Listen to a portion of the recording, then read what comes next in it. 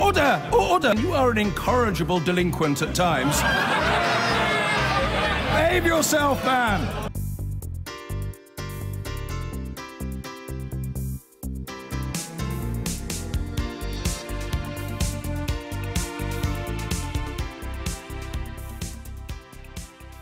Now, do you fancy another vote on the subject of Brexit?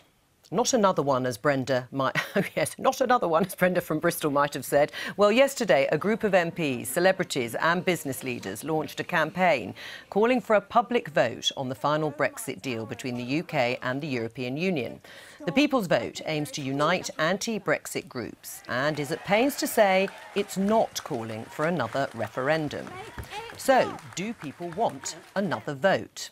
Well, that depends on how you ask the question, according to the polls. Earlier this month, when YouGov asked the public whether they should have the final say on the deal, 44% said they should, while 36% said that they should not. However, when YouGov asked a slightly different question on whether there should be a public vote on the deal, 39% said there should be, while 45% said that there should not be. Well, we're joined now by Will Dry from the movement Our Future or Choice. That's one of the groups involved. Welcome to the programme. Our future, our choice, so... Oh, what did I say? All choice, don't worry. Our choice, but thank you for correcting me. This is another referendum, isn't it? No, I don't think so at all. Look, I'll get right to it. I voted Leave in the first referendum.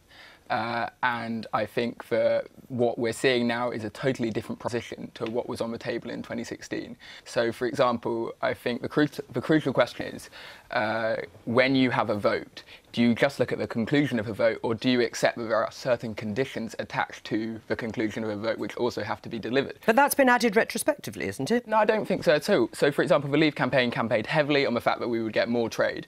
But now I think it's quite clear that we're going to get less trade. The Prime Minister said so in her speech. We're going to put up barriers between ourselves and our major trading partners. The Leave campaign campaigned heavily on having a better NHS.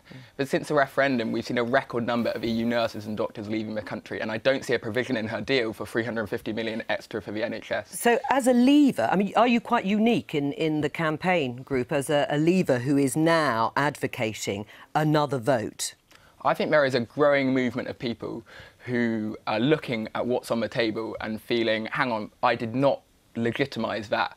I did not legitimise less money for the NHS. I did not legitimise my country being a rule taker for 2 years and probably longer after that. And saying that, look, it's sensible to have a people's vote on whatever the final deal is that Theresa May comes back with. Right. I mean, if people... Let's say there was a vote on the terms of the final deal, and people vote no, we would still be in the EU as far as you're concerned, wouldn't we? Look, I don't want to preempt what the question would be. I think that's a job for Catherine and Johnny. But surely you have to have decided what that's going to be if you're campaigning on it. I think it would be deeply irresponsible for Parliament to put no deal on the ballot paper, because no deal, in my view, is planes don't fly. We have suddenly these overnight, there's huge tariffs, people lose their rights overnight. So I think it would be deeply irresponsible for no deal to be on the ballot. But, you know, this campaign is purely about giving the people a choice to decide whether or not this deal is good enough for our country's future. Which would be in or out, then? Which would be accepting the deal and going ahead with Brexit, or staying within the European Union, yes, I would say. But that, in effect, is in or out, isn't it? That is then another referendum on a different question, but the effect would be the same. Well, you can analyse it whatever way you want. In my view, it's a people's vote on deciding whether or not this deal is good enough for our country's future, for our family's future, for my generation's future. I don't think it is. Hence, when we have this people's vote, I'm going to vote against the deal. You voted to remain. Yeah. But you've accepted Brexit. Yeah.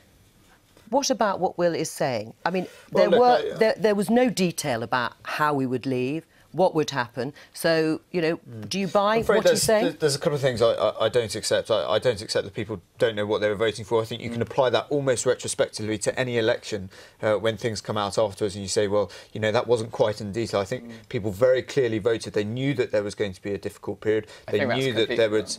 OK, that's fine, and I respect that. But I think they knew there was going to be a difficult period. They knew that there were going to have to be discussions and so on. I think that the meaningful vote in Parliament is important. What the Prime Minister has has said is going to happen. But that's what MPs get paid for. I don't think the country wants another vote. They certainly don't want another vote in Plymouth. Well, we're to scrutinise this deal that is coming forward, and the Prime Minister said that's going to happen. If I can just jump in for 1 second, that's actually not true. There was a recent poll which said 52% of people do want a people's vote. There was actually a newspaper article in the Plymouth Herald which said that Plymouth has changed its mind on Brexit. I think there is a deep desire in this country to ensure that Brexit is not a disaster, which a lot of people are fearing it will be. But despite what you say, Catherine, it is true that there has not been a major shift in terms of whether people would vote in or out in another referendum. Well, in a referendum, you don't need everybody to vote the same way, do you?